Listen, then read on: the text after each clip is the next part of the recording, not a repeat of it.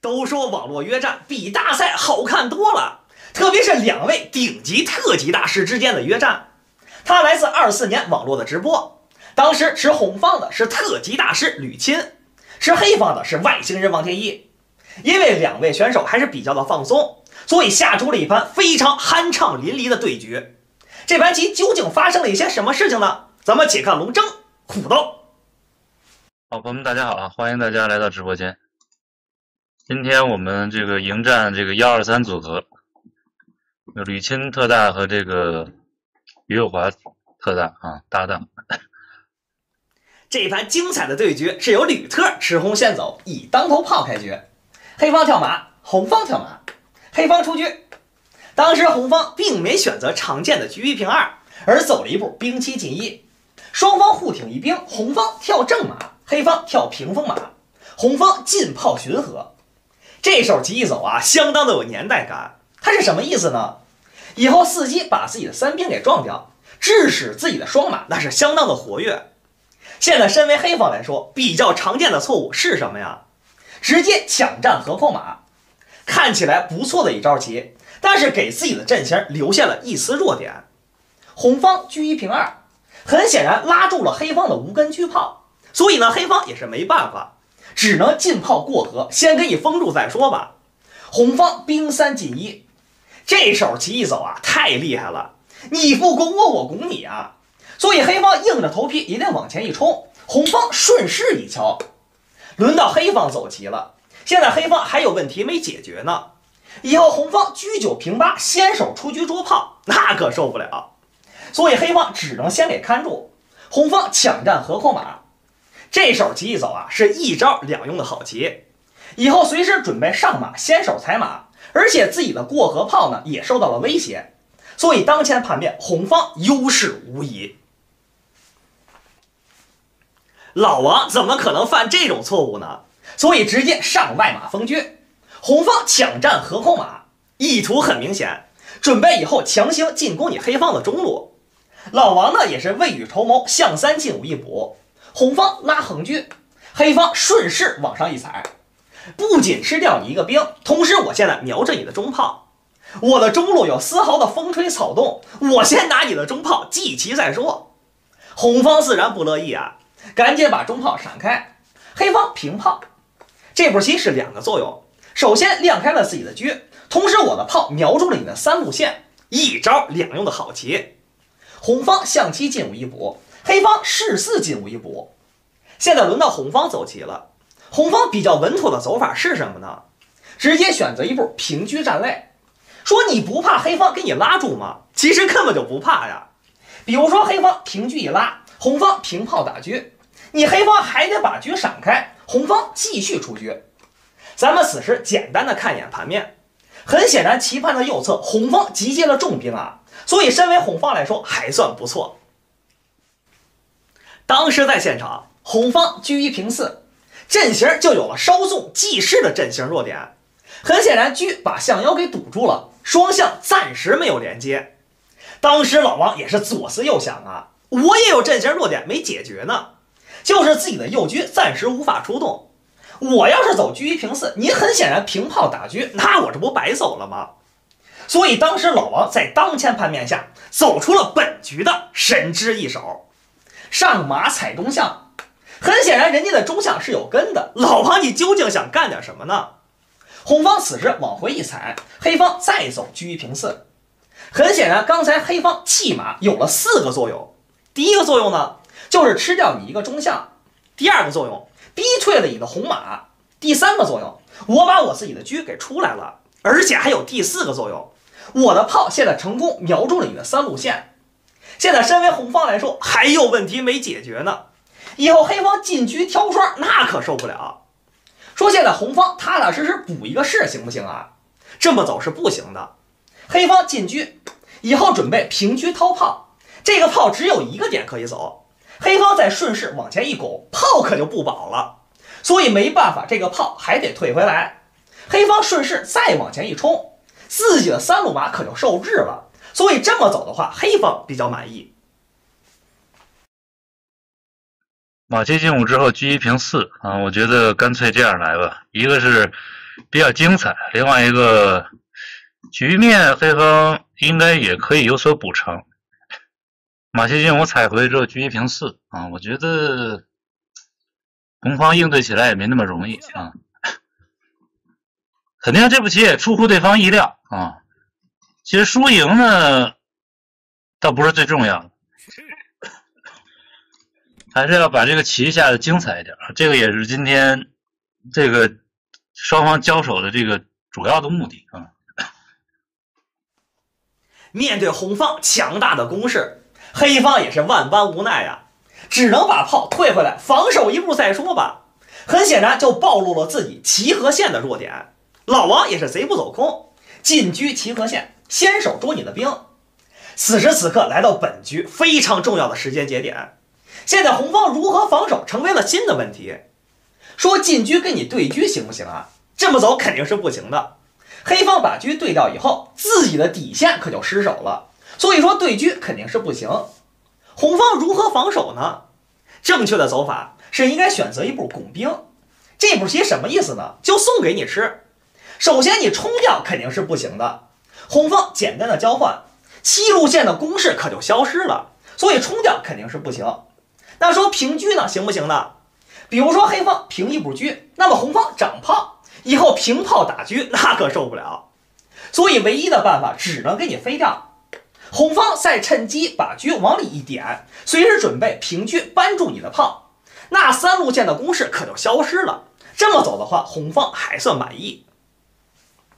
当前盘面虽然说红方稍微有一点点受攻，但是毕竟盘面上多了一个大子啊，所以直接选择了一步拉横车，准备以后平车给你简化局面。要是能把车给你对掉，肯定是红方占优势啊。于是就给了黑方一步往前冲卒的权利。红方实施自己的计划，平车对车，黑方顺势一杀是不依不饶，这边可还吃着炮呢。红方把炮往起一提，以后准备平炮打车，车要是闪开3路马可就不保了。当时老王也是未雨绸缪，我先解决自己3路线的问题，轮到你了吧？你3路线的问题如何解决呢？当时红方选择了一脚退马，强行守住自己的底象。虽然说3路线的问题获得了化解，但是自己中兵成为了新的阵型弱点。黑方进炮一打，以后准备炮击中兵带将军，那红方哪受得了啊？赶紧退炮拆掉你的炮架子。黑方进车一扳，继续压缩你红方的活动空间。这边先手捉炮呢，所以红方继续一退炮，黑方进车叼住你的中马，随时准备炮击底象带将军。红方也是万般无奈，赶紧进车过来捉你的炮吧。现在身为黑方来说，比较好的走法是什么呢？敲掉一个底象再说啊，带将军的何乐而不为呢？当你红方踩回来以后，黑方继续杀中马一将军，你肯定得补一个士啊，趁机再把炮给跑路，是白吃白喝呀。所以这么走的话，黑方优势还是比较大的。当时老王一琢磨，就我这门大炮多值钱呀，换掉你一个中马和一个底象，我才不干呢。所以直接退炮，保留自己的实力。红方平炮，准备解决自己3路线的弱点。那黑方自然不乐意啊，刚才换中马换底象我都不干，现在换你一个破炮，自然不干。所以直接把卒一平，红方继续上马，还是想跟你换棋。当时黑方走出了本局的一个妙招，平中炮一将军。那问题可就交给了红方。首先补士肯定是不行的，自己的炮就白丢了。那说现在飞一个象行不行啊？其实还是不行。黑方顺势往过一敲，红方往过一杀，黑方正好有一步拱卒的先手，拱着马呢，怎么才能解决这个问题呢？马没办法，只能强行跑路。